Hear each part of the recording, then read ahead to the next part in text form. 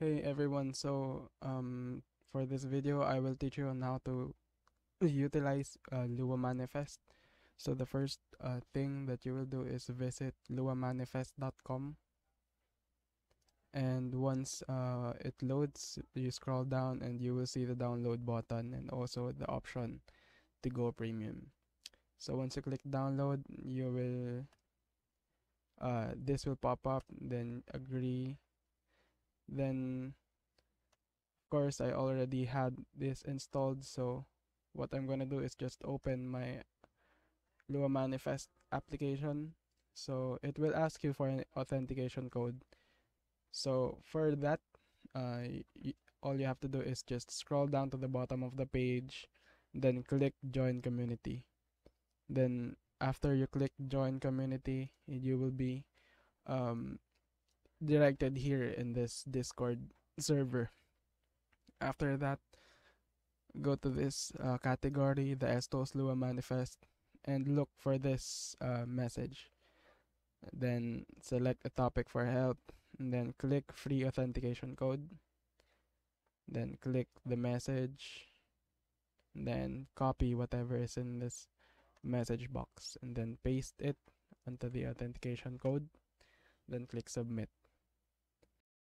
So once you're already on this page, let's say we want to add Zombotron as a game here.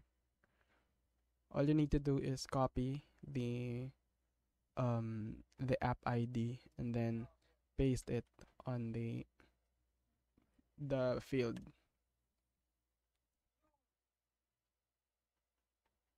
So it will say that it's done downloading, and all we have to do is find the destination on where it is downloaded. So for me, it's in my desktop, in Steam.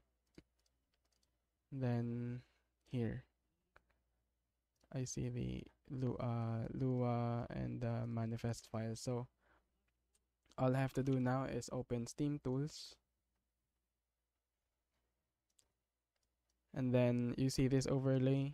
You drag the Lua file and the manifest file in the Steam Tools overlay, and then once it says compiled, updated, restart Steam or launch Steam if it's not already running. Then we can go ahead and close this.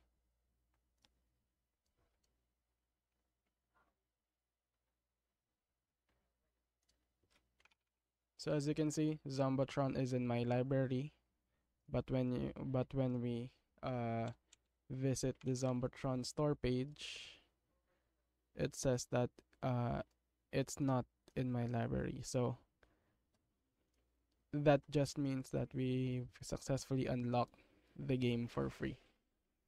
Okay, so that's all for the free code. So here I have my premium code. So the game list, library, and DLC adder is unlocked for me. So so the purpose of this game list is that whenever you want to add games, you don't necessarily have to visit SteamDB anymore. So for example, just for the memes, we add Femboy Foot House.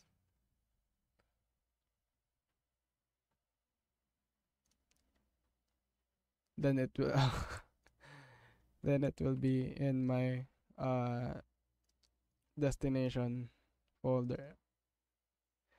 Then do the same thing, drag it in the Steam overlay, start Steam.